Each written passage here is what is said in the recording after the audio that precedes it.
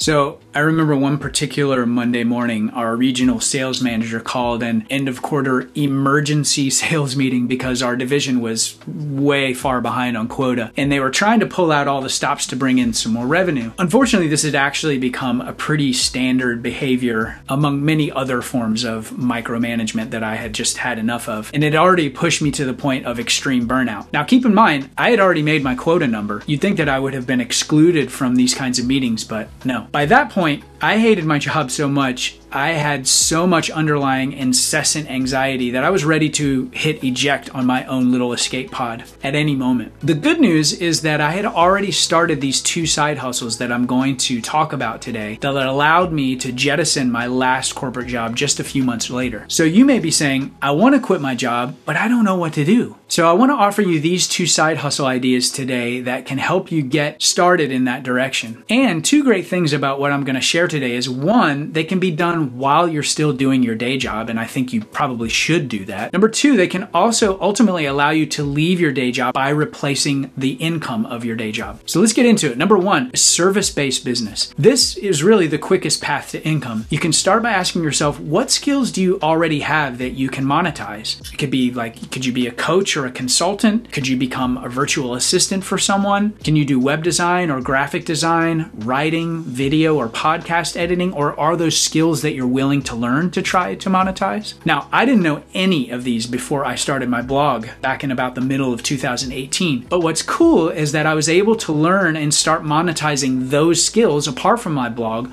while I was still doing my corporate job. So last year, for example, I was able to earn an extra $24,000 with a skill set, and that's digital marketing, that I didn't even have before I started my financial coaching practice, a few years ago. And it's really cool because I would say just get started and you'll start to accumulate the skills that you need as you go, and you'll be able to monetize them in pretty short order in most cases. Now, the great thing about a service-based business is that you can charge much more than you can with small ticket digital products or even with affiliate sales. Those take a little bit of time to kind of gin up. Now, number two is to start a YouTube channel or become an influencer of some kind. Now, I personally started my YouTube channel in 2019, May of 2019, after I'd actually been coaching for a couple of years and I started my blog. So as I got into blogging and I really started to understand content marketing, I started to realize how valuable video was, and I forced myself to get over my camera shyness and start publishing YouTube videos. But the cool thing about this is that it's really paid off handsomely. Most of my leads come from video now. And so I see it as a very, very valuable resource or a very valuable skill to learn. Again, this checks the two buckets. It can be done while you're still doing your day job. And two, it can ultimately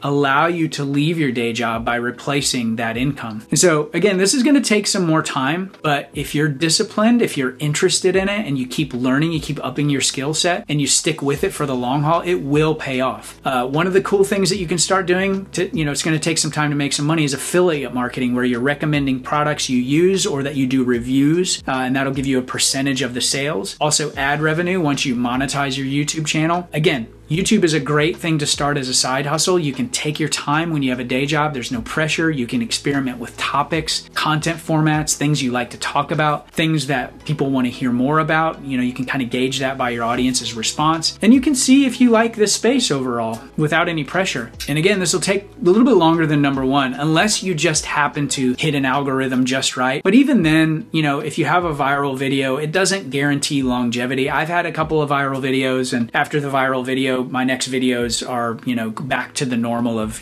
barely being seen, especially in the early part of my YouTube channel. I think this approach of starting either of these as a side hustle while you still have a corporate or a day job, rather than quitting your day job with no financial net and having all the pressure of one, having to learn an entirely new skill set, with two, the economic pressure of paying the bills. I mean, that's just really, really difficult. Now, what you're actually doing if you embark on either one of these journeys is that you've actually really started the foundation of an online business, just like I did about 4 years ago, without really even understanding what I was doing. So I started a local financial coaching practice to start helping people with basic skills like budgeting, debt elimination, and investing. Then after about a year and a half of hustling and trying to get leads by going to chamber events, chamber meetings, networking meetings, I was able to do both of these things while my corporate job was still covering the bills and actually helping my wife and I work toward toward, greater financial independence. All that to say, I'm a huge fan of this approach because one, it's sustainable, and two, there's basically no risk. Another thing to keep in mind is that with the financial stability of a current job, you may have extra resources, extra money, extra capital to invest in some courses and or some one-to-one coaching to maybe shorten your learning curve and to help you get to results and profitability even faster. I think that's a great strategy to undergo. It really all depends on how fast you want to eject yourself from your crappy corporate job like I was able to do. It's awesome and totally worth your efforts. I mean, both of these. So if you really want to get out of your job, I would highly recommend, again, starting a side hustle because it can be done while you're still doing your day job, and you can ultimately generate enough income to leave your day job by replacing that, or at least getting close to replacing that. So with that in mind, I want to offer you my free Start an Online Business Quick Start Guide. The link is in the video description below. And this is really just a 6-step simple guide to help you get up and running so that you can have a platform in place to one, start a service-based business like I did with my financial coaching practice, and two, start a platform or a YouTube channel and grow your skill set and your business as a side hustle that will help you escape your job just like I was able to do a little over 2 years ago. It's pretty awesome.